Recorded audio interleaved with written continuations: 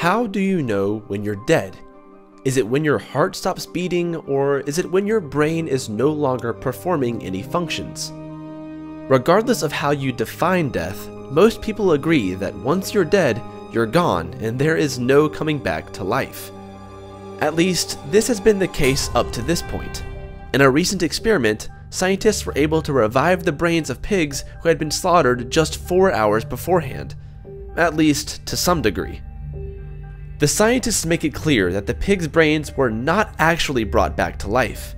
Instead, some cellular activities within the brains were restored. Of course, there is a lot of room for confusion, so let's take a look at the details of the study and see what this could mean for the medical science of the future. Scientists at Yale performed an experiment on a collection of 32 pig brains which were obtained from the United States Department of Agriculture. The pigs were slaughtered, and after 4 hours, their brains were introduced to a new experimental system the researchers call BrainX. BrainX is an incredibly interesting system.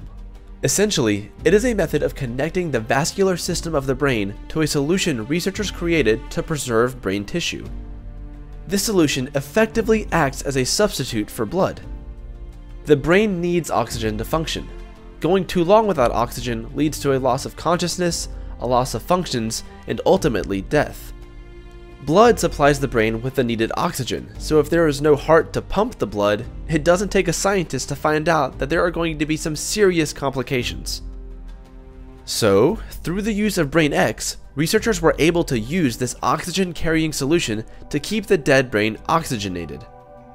The pig brains never showed signs of electrical activity.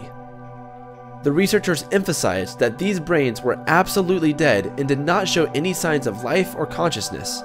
Rather, they observed a reduced number of cell deaths, the preservation of some anatomical structures, and even noticed some sporadic neural activities. Just because the brains didn't exhibit signs of consciousness doesn't mean the researchers weren't prepared for that outcome. However, their plan wasn't as exciting as you might think. Instead of encouraging and nurturing this revival of consciousness, the team was prepared to intervene with anesthesia in order to stop organized electrical activities.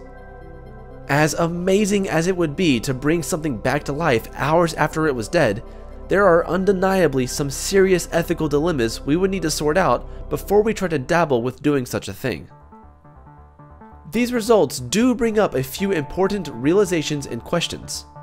First, we know that the way we've defined a dead brain has been wrong.